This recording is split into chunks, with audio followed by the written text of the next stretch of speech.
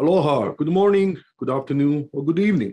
Today is our last episode of A Nation of Immigrants in 2022. Last week, this show received the Show of the Year award from Think Tank Hawaii.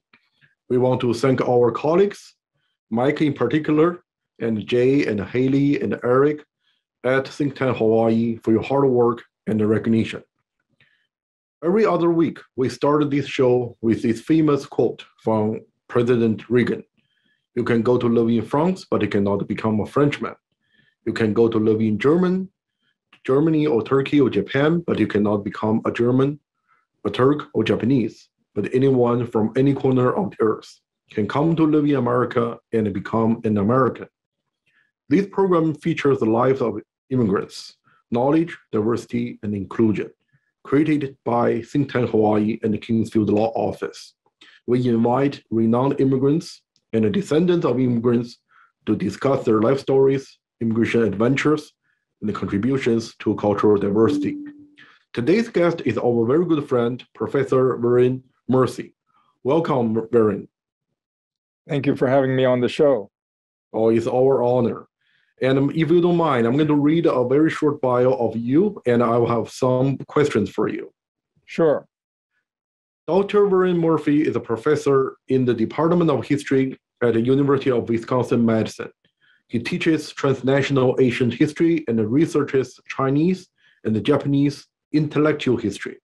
He's the author of The Political Philosophy of Zhang Taiyan, The Resistance of Consciousness, and co-editor of The Challenge of Linear Time, Nationhood and the Politics of History in East Asia, and co-editor of A Companion to Global Historical Thought.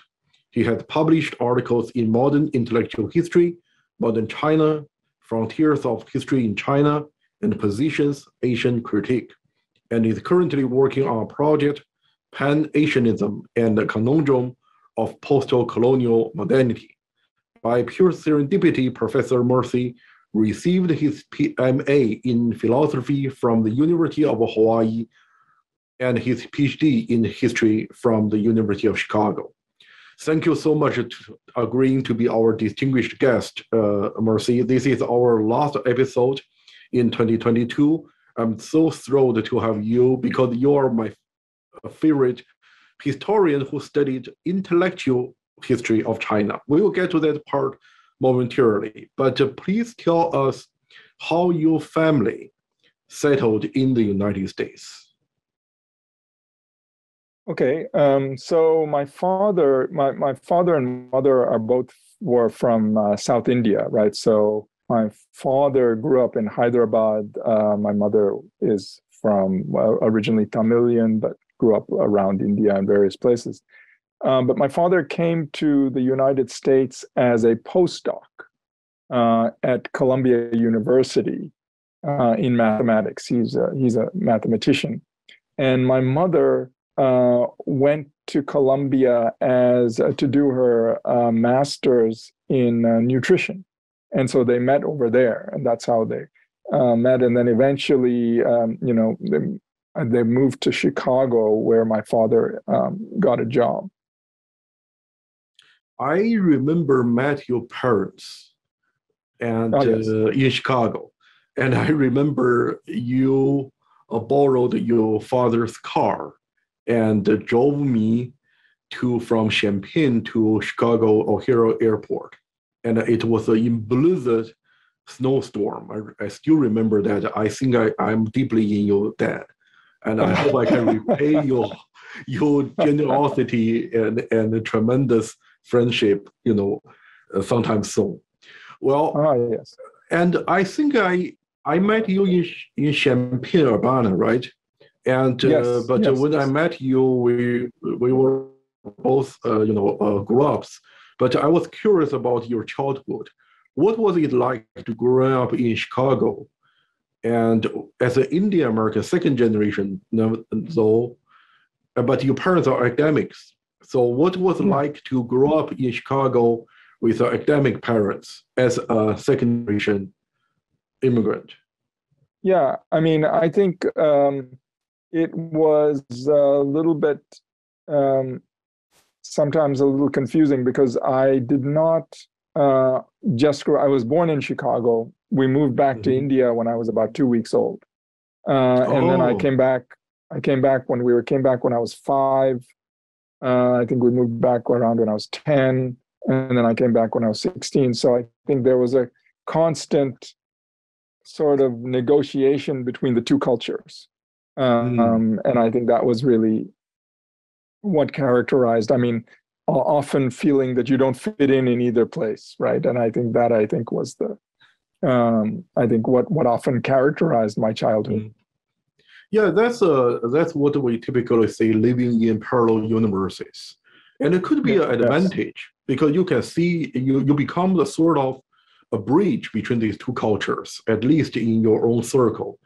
On the other hand, I fear that people like you and I didn't move back and forth when I was a kid, but in my 30s, I just spent half time in China, half time in the United States. And I end up like, this joke, self-deprecating joke, I always tell my friends, including you and Yuhang, that my Chinese friends think I'm too American to be Chinese, and my American friends think I'm too Chinese to be American. And what's your comment on that? Living in two parallel universes. No, I think that's very much how I felt. But I think with India and the United States, there might be a slight difference. I think because when I went to India and I went to high school in India, being American came with a certain symbolic capital. A lot of people want to know about America. Oh yeah, what's the new thing? What's the new music they're listening to, and this and that. And so I would have, and I didn't always fit into American society, but I became more American when I went to India, because once I go to India, I try to use that. Oh yeah, of course I know all about America, that kind of thing. And then I come back, right? And so, because we really moved back when I was 16 and we didn't go back again to India. Then, what I noticed, I mean, in the US, and this was the 1980s, it might be slightly different now. There wasn't that among the high school students and so on. No one really is interested in India. I mean, anything that you have, like I have always had an interest in Indian music. And nobody's interested in that. I mean, there's no. So that I think is the global inequality is quite significant. China today is a little bit different because there is an interest in China from the side of the government for various reasons. But still, I still think it's different. Like you go to China and you can find a lot of stuff on, American culture and so on, this and that. But you can't really find, it's not the same in terms of the US, right? In terms of their, popular culture and so on. I don't think it's China plays that big of a role. Yeah. Very, very good comment. Last week, some of my students were debating whether or not China could replace the United States as a number one world superpower. And the debate inevitably leads to the discussion of soft power, meaning the cultural power. And it appears that, at least in the United States, the Korean culture is much more powerful and super than the other Asian cultures. But I would also argue that the Indian culture has played a very significant role in the American society right now. And it probably is quite different from when you were a child. Do you agree?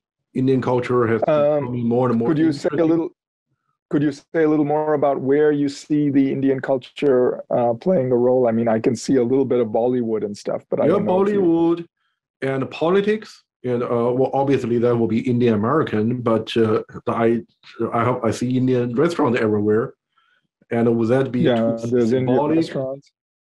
That is not really. But I mean, that is nothing like. I mean, think about when I was in China in 1995. Think about the amount of people who went to see the movie Titanic. I just don't think you have that level. I think China would love to have that level of influence in the United States, but I think it needs a lot more time. There's something about Hollywood because it's not just one country like China, but it's the rest of the world too. Like certain things like Madonna and so on, it's just all over. You go to, Hong Kong, India, you can hear that name. But I don't think we have something similar with respect to like a really important singer or something like that in China. I mean, who would be the symbol? I mean, Wang Fei or someone like that. I mean, I don't think you act to most Americans. Who's that? I don't know. I agree. Yeah, that's true. Well, you have a strong interest in China. Obviously, his wife is a Chinese American, Professor Yu Hang, a terrific art historian. And we've been family friends for decades. But tell me how you two met and what shared academic interest you have and brought you together. Well, so we met in around, I think, 1992. And I was in Beijing as an exchange student. And at that time, that was when I was in Hawaii, actually. I was in Hawaii and in philosophy department at the University of Hawaii, and I got a fellowship to go to China to study, I think, both Chinese and about Chinese philosophy. And so I was there in Beijing University, and she was working at the Beijing Art Museum, Wanshou Si, which is not too far from Beijing University. And so we met there. The actual circumstances was there was a class for people who wanted to learn like conversational English, and I was teaching that. And she came to just sort of see what it was like, and so we met over there. Lovely story. I love the museum. The museum is just absolutely fantastic. And I remember, and your wife worked at the Field Museum in Chicago. Yeah, exactly. And give us a fantastic tour. Well, let's focus on your research. And you had a master's degree in philosophy and a doctoral degree in history. And could you just tell our audience and what's your main focus and what project you're working on? So and you did publish a book about Zhang Taiyan. I doubt that many educated Americans ever heard of Zhang Taiyan before. Yes. So my first degree was in philosophy, right? I took a master's in philosophy in Hawaii, and there I was very interested in comparative philosophy. So China and the West. And then I guess, so I was trained as a philosopher, and then I switched to doing history.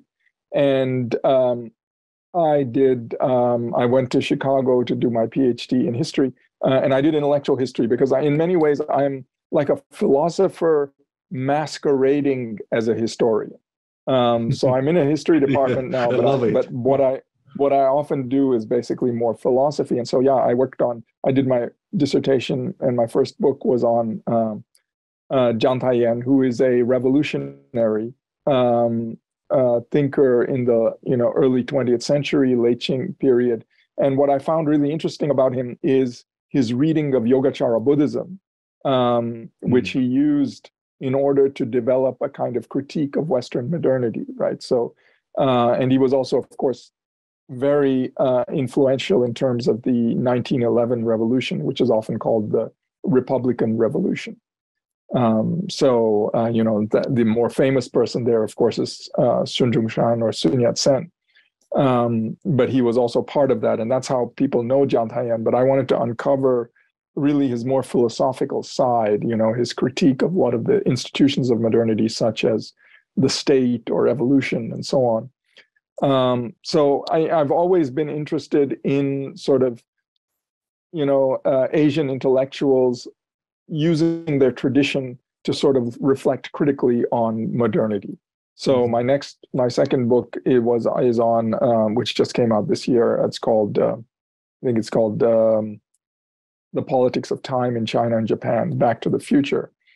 And there also I talk a little bit about Zhang Taiyan, but I mean, the basic idea, when I use the term Back to the Future, of course, making reference to that old movie, but also this idea that, all these people who want to go back to tradition, I mean, they're going back to the tradition, but they're often doing so to go to a different future, a future that is better than the one that they see today. And that's often connected to, issues of capitalism and so on. Yeah, that's fascinating. That's absolutely fascinating.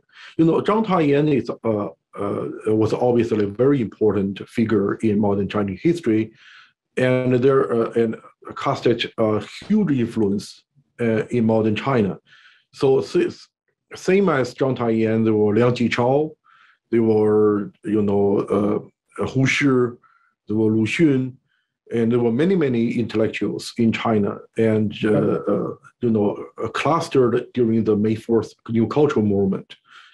And so I do have a question: did these influencers really make a difference in Chinese history or the direction of China?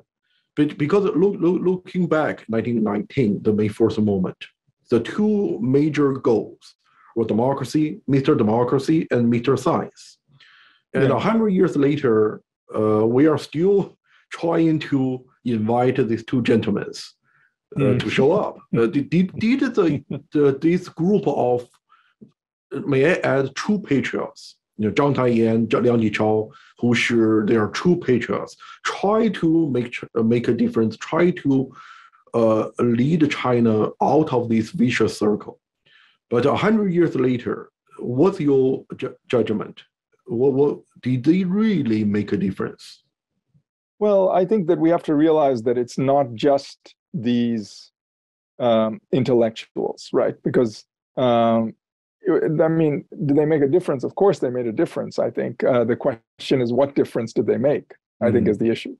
Because if you think about it, I mean, the 1911 revolution actually happened. We can't say that wasn't a revolution. And I think if we go even further, we can say you then go to Mao Zedong and the whole 1949 revolution. Now, that's also a major event in history. You have land reform, you have all of those things, and you have the attempt to create a different type of system, and that, of course, is the whole socialist experiment that China so well known for. And the question then becomes, where is democracy? I mean, because science, I think there's very little doubt that China has done, quite well in terms of science. There's many great scientists. I mean, even just mathematicians, given my father was a mathematician, and so there were a lot of very famous Chinese mathematicians, and same today. But democracy is another story, right? I mean, democracy is, of course, the problem of, it's democratic centralization is what they often talked about it, right? In the Communist Party. And it's very interesting to see Mao himself sort of wrestling with that, right? Because some would, during the Cultural Revolution, Mao himself is saying, oh, no, we want big democracy. And people don't have enough, rights to criticize their superiors. And you had all kinds of criticisms going on, and yet the whole idea of radical democracy that is there in Mao was never actually institutionalized, right? And so then we're now back to today where, we're still asking the same questions. But I think it's very important to put this in a global context, because I don't think that the problem of democracy has been solved around the world in other places either, right? If you think about the one of the fundamental problems of democracy is precisely that, the common people don't always have the power to govern the conditions of their lives, right? What they have to do is delegate that to politicians, but they can't often choose which politicians run for government. And so then there becomes a kind of lack of interest in democracy and voting and so on, right? Mm-hmm. Very insightful. And that leads to the fundamental question we have. Is modernization equals westernization? And because some of the history books I read, you probably disagree, that argued that China is trapped in this pre-modern state, voluntarily or involuntarily. And because China refused, totally rebut the idea of total westernization. And what's your comment on that?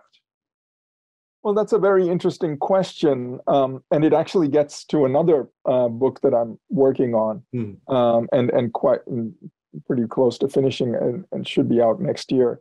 And it is called Pan-Asianism and the Legacy of the Chinese Revolution. And one of the key figures in that book is a person by the name of Takeuchi Yoshimi. And one of the things he really writes about is precisely this problem of Chinese modernity. And, and it also gets to the question that you're talking about in terms of, is modernization westernization? And he wants to say, no, one hopes that it isn't. Because if it is, then all countries have to become Western, even the Asian countries. So that what he ends up saying is that what happens in China is a kind of dialectic, that, the refusal for Western modernity and so on, or towards at the beginning, leads to a different path of modernity, right? But I think another part of that is the danger of thinking about modernization as a linear path. Because what that's saying is that until you're westernized, you're not modern. And then who's going to get you to be modern? Well, the Westerners, right? And that was, of course, what the ideology of imperialism was all the time. I mean, think about India and so on. The Britishers are there. We're going to help you become modern. We're help you become civilized, right? And I think the whole thing that, the whole anti-colonial movement shows is precisely that there could be another version of modernization. Now, of course, part of this is cultural, but part of it is also material conditions, right? When we're talking about India or China, we're talking about much poorer conditions. And so a big and a larger population, all of these kind of things then come in to the modernization story, right? And so it's obviously a story that's ongoing, right? I agree. I very much look forward to reading your new book. It just sounds extremely, extremely interesting. Japan, I would argue that Japan's modernization has been quite successful. And even they maintain the monarchy. But anyway, change gears. We have only 5-6 minutes left, and we normally conclude our show with 2 general questions to our distinguished guests. The question number 1 is, time travel permitted, if you can travel back to your early 20s, and what kind of advice you want to give yourself, a younger version of you? And both you and I are the same generation, and we have some gray hair in our heads. And I'm very eager to hear what's your advice you want to give to a younger self. Well, I think that's a very difficult question, because there's so many things, that I could tell. I mean, because 20 years, when I'm 20 years old, I'm like still in college. And I think to put it in a large kind of phrase, just be open to the opportunities that present themselves to you. I think that's one of it. The other side is to also partly say that, because the thing is, when we look back, we often say there are all these mistakes we made and so on. But I think it's through the mistakes that I became who I am today, right? So there's a sense in which it's almost that you can't change it. It's so difficult to change it, because if I changed who I was in you know, when I was 20 years old, I wouldn't be who I am now. And so, so it becomes a little difficult to even think about it. That's true. Your good advice. Your advice just reminded me that one philosopher once said, if we were given the choice to relive our life again, we're going to do exactly the same thing. Exactly. And live exactly the same life. Exactly. And I think that is Nietzsche, right? His idea of the eternal return, right? That's true. You always have to do the same thing again and again. If you're willing it, you will one thing, you have to will the whole thing. And so free will is an illusion, basically. Is it? Yeah, well, I don't know about that. I mean, we can always say that things could have been otherwise, and we now have all these choices we can make. But once we start looking back, we can begin to see how there was a logic to where we ended up, right? Very good. Last question. What books or movies you enjoy at this moment you want to recommend to our audience? In addition to your books, I will highly recommend your books. Great. Particularly the book on Zhang Taiyan. Just absolutely fascinating. And what's your recommendation? Well, I've just been reading some things lately. I think I've been reading a book by Terry Pinkard called Practice, Power, and Forms of Life. Such appropriation of Hegel and Marx. I've been sort of looking at that. I've also been reading in the China field a thinker named Zhao Tingyang, whose recent book has just been translated into English called All Under Heaven. Apart from that, I've been interested in the Indian Marxist Ejaz Ahmed, who's got a book which is actually interviews with him and Vijay Prasad called Nothing Human is Alien to Me, which is quite interesting. All of these books sort of touch on my interests in different ways. Thank you very much. Yeah. With respect to anything a little bit lighter? Well, one TV show is the German TV show called Cleo, which tells the story of an agent. Yeah. So that's right. That's right. During the Cold War. Right? Yeah, it's quite a good show, I thought. All right. Good advice. I think that most of our audience will go to watch the TV show first, then read the Hegel and Marx. But fantastic. Well, what a pleasure to have you on the show, Viren. It was great to have you as well. It's a talk to you. Yeah, thank you so much. And we very much look forward to continue our discussion. Again, as I said, this is our last episode in 2022. And in 2023, we will continue to hear the stories from you, from the immigrants, from descendants of immigrants, and how your contribution to the fabric of American life. Thank you so much. Aloha. Thank you. Okay, aloha. Bye.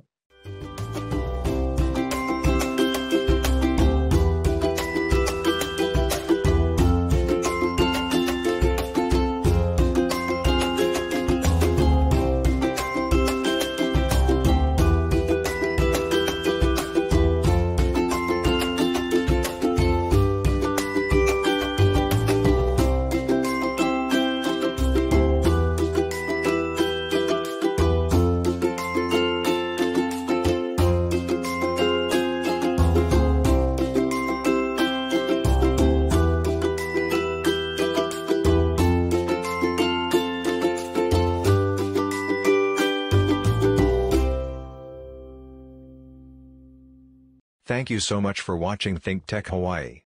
If you like what we do, please like us and click the subscribe button on YouTube and the follow button on Vimeo. You can also follow us on Facebook, Instagram, and LinkedIn, and donate to us at thinktechhawaii.com. Mahalo.